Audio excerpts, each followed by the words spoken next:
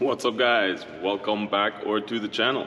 And yep, usually when we start a video down here in the monkey cave, we're doing some kind of install, and it's not going to be on the Rogue. It's going to be on the Gladiator today. And obviously you can tell by the title, we're throwing on a snorkel. And honestly, I've never been a snorkel guy. I never really wanted to throw on a snorkel. Personally, I don't like the look.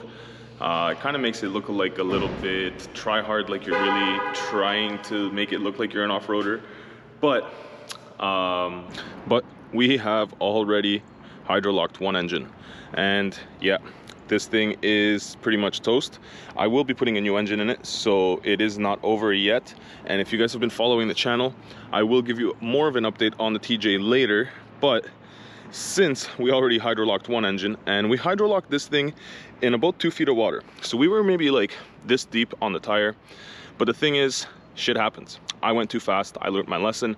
I obviously made enough of a wall that it splashed up into the intake. Now, I don't plan on doing that again, but accidents happen, and sometimes when you're entering a mud hole, it's a little bit deeper than you think, and you don't actually know what that drop is going to be like, or if there's a drop halfway through or whatever. So just to kind of have some insurance and be ready, that's why we got the snorkel for the JT, but we will be throwing one on the TJ eventually, sooner than later. But first we're going to throw an engine in there, then we're going to get a snorkel, because I don't really feel like doing any kind of mods or any work on it until it's up and running. Once it's up and running, then we'll do anything that we need to get it back on the trail. After hydrolocking one engine, yeah, I think it's time to pretty much throw on a snorkel. There's basically two styles that you can get, and there is a couple different brands. You can get like a Mopar one, you can get an AFE, you can get, there's a couple different companies that make them. This one is the Rugged Ridge, and the reason I went with this one is because it actually doesn't have any cutting. You don't need to cut your fenders, you don't need to cut your hood.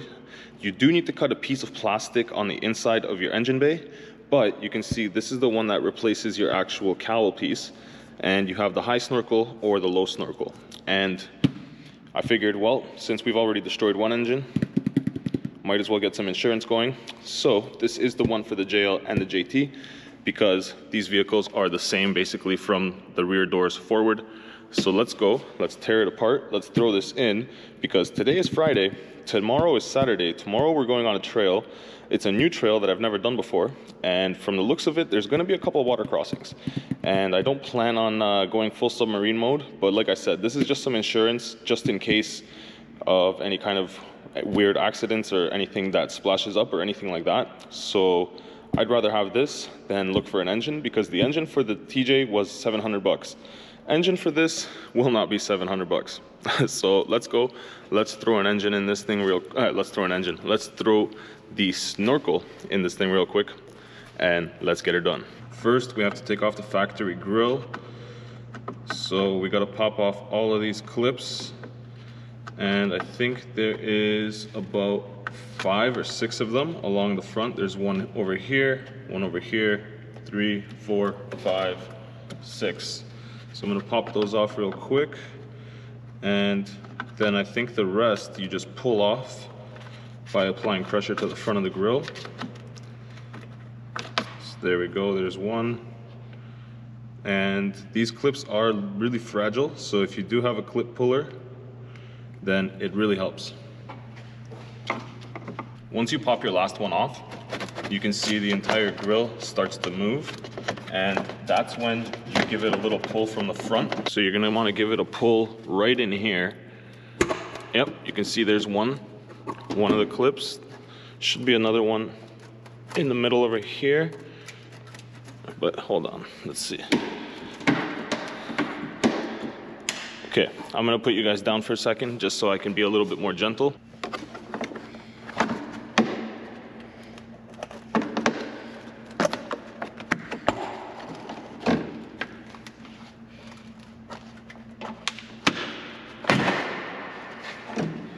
Okay, I hope I didn't break any of the clips.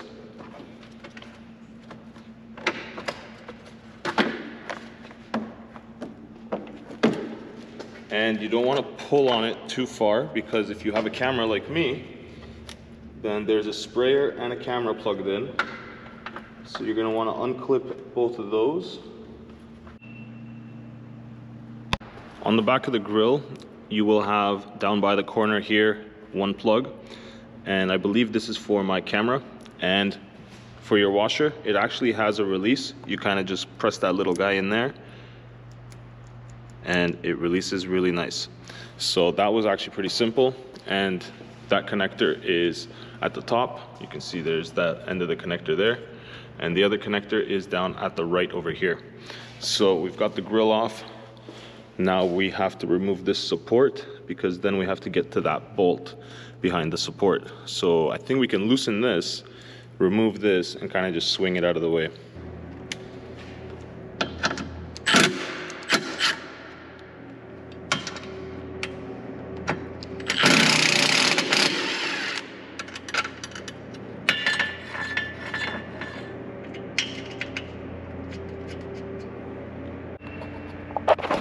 Next, we have to remove the actual air intake.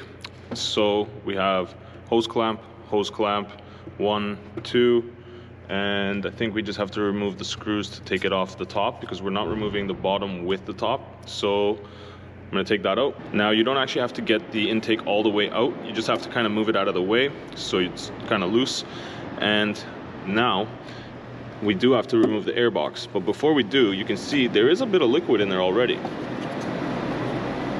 Like, there's, yeah, I did take it through the car wash, so that probably is from that. But you can see, just from taking it through the car wash, water does get in through this intake. So it will also get in through the Snorkel, but the Snorkel has an actual drain that's a little bit better than this. These do have drain holes in the bottom. You can see there's a couple holes in the bottom. But yeah, if you actually go through a deep enough puddle, it will suck water in. As you can see, even through the car wash, you do get water inside. Now, the factory airbox is super easy to take out. It's honestly just the 2 rubber grommets at the bottom there and 1 bolt, which is that guy right there on the fender. And after you do that, pull it out, and you're gonna be removing this. This is your stock intake tube. Now, I've always wondered how this is exactly routed, and I'll show you guys today. So basically what you've got is, in your grill, this intake tube, which goes through here, in here, and comes out over here. So you get a mixture of air from your fender, as well as cold air from the front coming in through that intake tube, pushed up, and then your air box sits like this. So that doesn't actually connect to your air box. What happens is your air comes through here, in through the bottom, and then it comes into your air box, which has a few drainage holes. So that is basically how you get your air to your engine with the stock system. But the thing is, with this, if water comes in through your fender, like if you get any water in behind your fender liner or under here, then it starts to get into this area where your intake is. So even though it's a little bit higher up, if any water gets in between here, which there is no gasket, there's a gasket there, but there's no gasket at the bottom here. So you can see you will have a gasket on the top, but there's no gasket on the bottom. So this does draw air directly from in here. You can see by the dirt, it draws air directly from there too. So that is where you would get that water. If any water splashes up, or you kick up any water, or any water decides to get in behind your fender liner, then bad time. So that is basically why I'm doing this. I'm not doing this because I want to be doing any kind of crazy submerging or driving my Jeep with water over the headlights. I'm still not planning to do over the 30 inches that is recommended, or 35. There's different things that people say, but I'm gonna go with 30. All of the breathers on your Jeep are routed to about 30 inches. The back axle breather is against the floor in the back. The front axle breather is routed into the fender somewhere over here, which I don't see at the moment, but I did see it before, and it's not that hard to find if you know what you're looking for, which I don't. So let's see, let me try to follow it back. We go over there.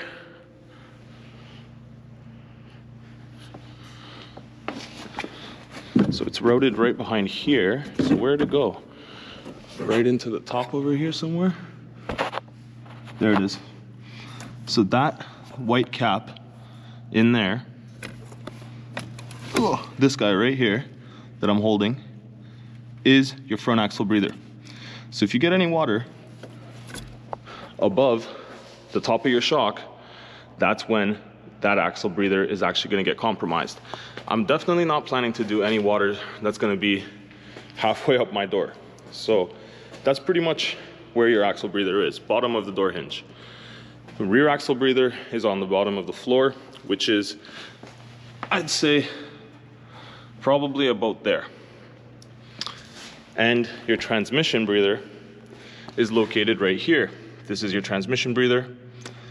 And your transfer case is like a couple inches above your transfer case, so also basically where the floor is. However, all the electronics that run from your transmission, your shifter, all of that other stuff isn't waterproofed to be submerged. So you can do up to 30 inches. Once you lift your Jeep, you can add whatever lift you have to that 30 inches. But to be honest with you guys, I wouldn't really go any further than that. This is a safety precaution. This is more of just like a insurance that we're not gonna get any water in the engine. But there's a lot of other things that are gonna get compromised before that happens. And damn, look at this beefy ass filter. Like, that's one hell of a filter. I have not had a filter like that in any vehicle. But now that we've got that out, we need to get this tube out, and there's two little bolts at the front that we undid earlier. And there's one grommet, just like so. And there she is. There's that tube that sits in the front there. So that we are not gonna reuse. Now you do have a hole here, but there isn't an actual route for the water to go up and just kind of seep up in there. Now, I think the reason we're removing this is because the way this sits, and the way this sits, you can kind of see it sits just like that. And we don't want any water being pushed up into that section from the front. So we're gonna remove that, and it's not gonna give us any kind of advantage at this point anyway, because we're gonna have this completely sealed and routed to the snorkel. And the snorkel will act like a cold air intake in a sense, because you're gonna have the ram effect of all of the air being pushed into that snorkel and into your intake. So I think we should be okay on that front. Next step was removing this cowl piece, and it's super easy. It's 1, 2, 3, and 4, and those are right there. Now, it does tell you to take the antenna out. I didn't take my antenna out because I've got Shorty Rubber Guy. So Shorty Rubber Guy kind of moved out of the way enough for me to do it. So yeah. And there's another thing that you can learn right now. There's the drain from your roof. So that kind of goes right through there. But now, to get that other piece on that's gonna actually attach to our snorkel, we have to cut this little piece of plastic, and you have to cut it right along that bend right there and right there to that line. So basically where that line is, down to the other line. So we're gonna trim that out, and then we can get our mounting piece in.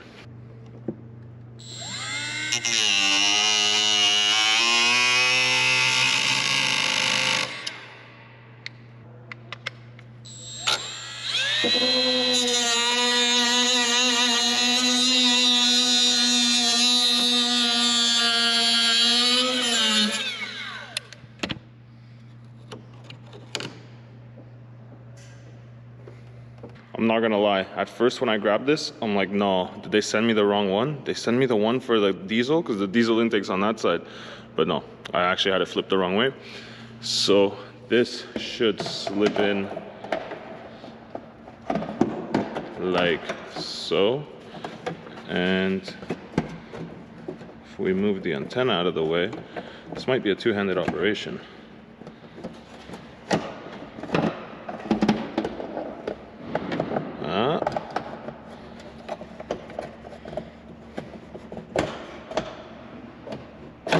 There we go. This is why they tell you to take the antenna out. But there we go. Now we have this in there. We can reuse the stock factory bolts to bolt it all up. And she fits around that little piece that we cut. And I can feel that, yeah, it clears it perfectly. Just enough room. So now One thing that they did include is, you can see how this pipe has the tendency to kind of do that. Well, they knew about that, and that's been an issue that people have been complaining about on the forums for a long time. So they included 2 of these, and these are like a little, basically, prop to keep it open. Okay, it's gonna take 2 hands to get that back in there, I think, but it is a metal prop that holds your pipe in the proper position under suction and under heat, so that nothing warps and you always have optimal airflow. And it's always sealed, because if it warps, it's not going to seal around the actual silicone pipe that's going to be around it, and Snorkel is not going to be airtight, or watertight I should say, and at that point defeats the purpose. So there, that's what that's going to look like. They include a bunch of grommets for you like this, or push pins I should say. They include a bunch of push pins for you to cover up the inside of your airbox. You can see there's a couple right there, and those are to seal off any holes in the bottom. Those are your factory drain holes, those 4, and I will use silicone around those, which I have right there. But first I have to drill a hole for my new drain, and the new drain has an actual valve, so when you're doing any kind of water crossings, you'll be able to actually close it off and have a full seal. But if you're actually going and driving on a regular basis, daily driving, you can open it. So if you have any rain or any water or anything that gets in there, will actually still drain out as it should. So now we're gonna just drill that quick.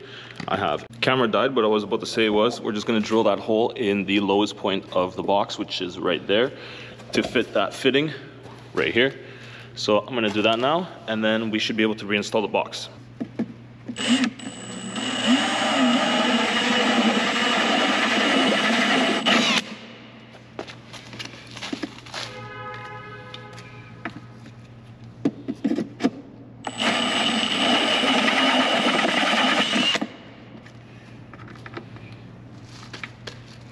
All right, got our hole. Got the fitting in there. Now I'm just gonna throw a bit of silicone to kind of get a bead going and seal everything all up. And we are using RTV silicone because it is more resistant to oil and water as well as temperature.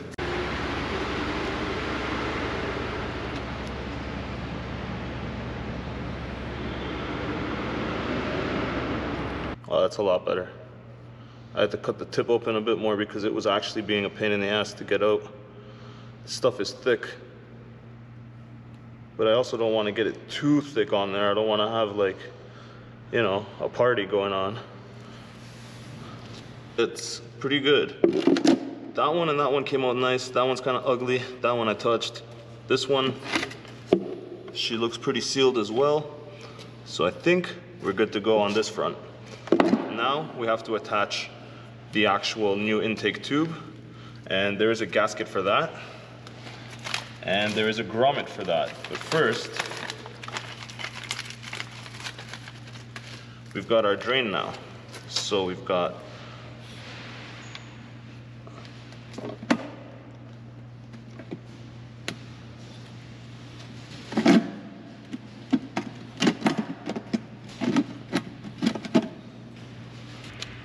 and there we go. Now we have our drain. So you can see it opens and closes just like that. For now, we're gonna leave it in the open position. We're just gonna tighten down the clamps, which I should have put on both of them. Ah, fuck, I'm just getting dirty. This is the messy part. Oh, once you get the silicone out,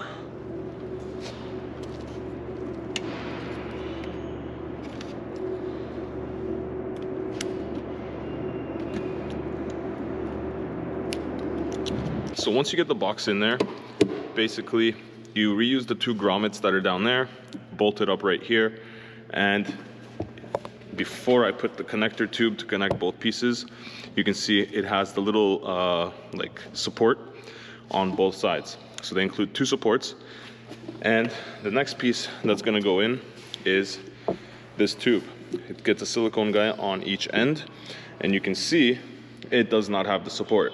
So I might end up having to get something for that. We will find out sooner than later, because I will be taking this apart to paint it. And yes, I will be paint matching it. I want to paint match this. I'm going to paint match the snorkel. I don't think I'm going to do anything under the hood just because it's a waste of my time. But I might paint match this just so that it looks kind of cool under the hood. We'll see. And yeah, that is going to be another project that is going to complete the look and make everything kind of the way I want it to look. Because this black plastic, not that it doesn't match, because we've got a lot of black accents. This is even the roof, but honestly, I think the blue will look a lot better. So I'm gonna tie everything up and then we'll get to actually doing the stack. And Vince joined us again. He's breaking shit over there. Yo, calm down, fam. So we put everything together and we are using the high mount. Oh, there goes all my bolts. So we are using the high mount, and basically what you gotta do is you gotta throw gaskets in around this side, and there's another gasket in on this side. So there's a rubber guy there, plastic, another rubber guy, and then rubber guy over here. And if you use the low mount, obviously you're gonna use the low mount and you don't have this piece. So let's go bolt this up, bolt on that head that Vince was just putting on his head, and then we are pretty much ready to go test it out. And I'm interested to see what this thing's gonna sound like. But first, let's close this hood up quick. If you can grab that for me, bro. Yes, sir. Thank you.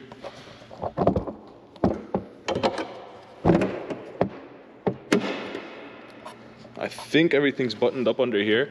Oh, one thing I will mention to you guys, and I'm holding the roof.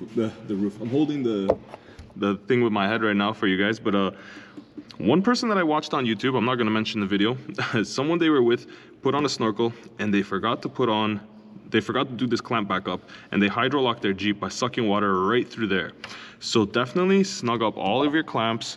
Make sure you do this one, make sure you do this one, and just get everything nice and tight. And don't forget all of the clamps on that side over there. And now, what the fuck is that? Oh, makes closing the hood not possible? What's going on here? Something's in there. What's going on? Is it from the insulation?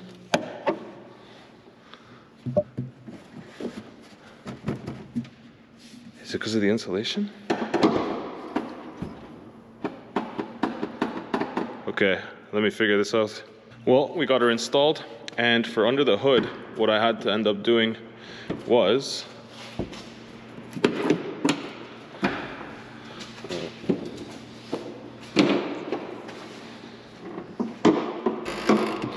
cutting that piece of insulation out, because it just would not fit with the new tube. And I figured I'm not gonna be taking the tube out anytime soon, so I cut the insulation because, yeah. And interesting fact, those are actually real vents. They do vent into that little hole, so not much, but they do something. Now, let's go for a drive and let's see if it actually sounds any different and just how it performs.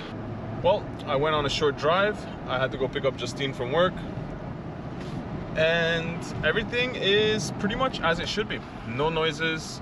Actually, the intake sounds exactly how it sounded before. There's no new whistle, there's no new anything. It basically sounds exactly like stock and drives exactly like stock. I have noticed that it is burning a little bit less fuel, and a lot of people have mentioned that in the comments. But other than that, it honestly drives fine. And you can see it doesn't really move, it doesn't really vibrate or rattle. If you do go over a bump, you'll kind of see it shimmy a little bit, but it hasn't really touched the actual pillar there. And yeah, so far so good. And I'm gonna show you guys the drain, but first, if you know about the triple honk, there is different ways of getting rid of it. And one of the ways is getting yourself a Taser JL or a Taser Mini, or getting yourself a set of these for $8. So these are gonna be awesome for actually on the trail, because now, oh, it still does the triple honk, but at least now we're not gonna have the beeping when we're sitting there and we're driving around without the seatbelt. I thought that it would still kind of think that you were in the vehicle and not do the triple honk. I guess it still does that if you have the key on you, which I have in my pocket.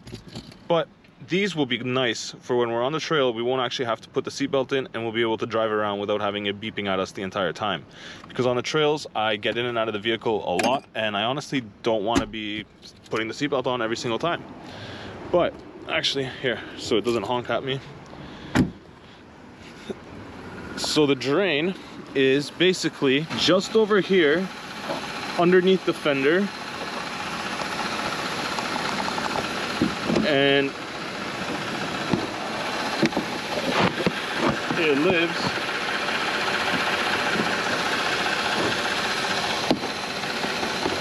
right there. So you can see if you reach into your fender, it's like right there. So it's easy to get with your hand, except I'm holding the camera with one hand. So usually you would just reach in here, and my hand is literally on it right now, and you would just turn it, get your valve open or closed depending on what you're going to be doing. If you're going to be fording water, close it. If you're going off-roading, close it. If you're going to be just driving around, daily driving, you can leave it open. So that's where we're going to leave ours today. And it is a pretty easy and convenient spot to get to. It's nothing too crazy. And you just got to basically remember, because if you don't, then now you have a straw sitting at the bottom of your airbox that's going to suck up all the water. But other than that, I think we're pretty much done with the Gladiator mods. I will show you guys one more time the fit and finish. There is actually a cutout here for the wiper, which is kind of cool. Excuse me. And to be honest, I think I am gonna end up painting it. I know it does match because I do have the black roof, but because I have the painted fenders, I think I want to paint this too, especially because of this. I kind of don't like how it just kind of breaks up in this one area, and then that side's blue. So I will be picking up some paint to match, and I will get this the exact same paint, and we'll paint it up. I think that it should look a lot better. Let me know what you guys think in the comments, and let me know what you guys think of the Snorkel. But to be honest, I like it. And the next step from this one is the one where you would cut a hole in your hood right here, and it would run all along the side. Personally, I'm not opposed to those. I just do not want to be cutting my Jeep up just yet. So I think this is the way to go. And we did get the gaps proper after actually uninnstalling that little bit of insulation. So now everything sits how it should. The hood closes, and we don't have to worry about any kind of weird gaps or anything like that. You can see it's all uniform all across. So good to go. And hopefully we're not gonna have to deal with any kind of hydro lock or any kind of water or anything like that. So let's go, let's put this Jeep away, and I'll give you guys an update on the TJ. So I'm packing up the back for tomorrow, and there's one more thing that I actually forgot that I added today, and it is this little piece of foam. So if you guys have the Mopar hard folding or hard trifold, or if you have any other hard trifold tonneau cover, you'll know that you can lock it in this position. So I can put these straps in over here, and then you tighten them down, and this will prevent this from flapping open if you feel like leaving it open this way. This one does not let you lock it in the full upright position. However, you do need to open it sometimes to get some stuff, and it ends up contacting the back glass there. So now you don't have to worry about it being metal on glass. It kind of protects your window a little bit, and if you're ever not too gentle, well then hopefully you're not going to break your window now. And yeah, just a little tip for anybody that has one of these hard trifold tonneau cover. That shit always gives me like a tongue twister whenever I say it. But I like this thing because it is pretty waterproof, and it's hard, right? Like, so it's not like somebody can just cut it and get into it. But there's your tip of the day.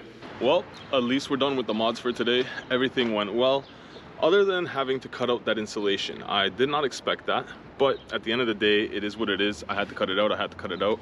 I really am not kind of feeling any kind of way about it. It is what it is. Most of the people who change their hoods, they don't come with insulation anyway, so it's not a big deal. Plus that stuff ends up rotting and ends up flaking away, and it doesn't last forever. So if it's out now, it's out now. But back to the TJ, and we are actually gonna be bringing the TJ back to life. I am putting an engine in this thing, and I have found actually 2 different people to put an engine in it, because we should have had one in there already. But a few things came up. The original person who was going to put the engine in, the one that we actually went and, well, that video is not out yet, but the one that we went to go see in the video first, because I've been making that video for like 3 weeks now. So when we went to go look at that engine, the engine is good, but the guy had a few things come up and he was unable to actually put it in at the time. So he should be able to put it in the next week or 2.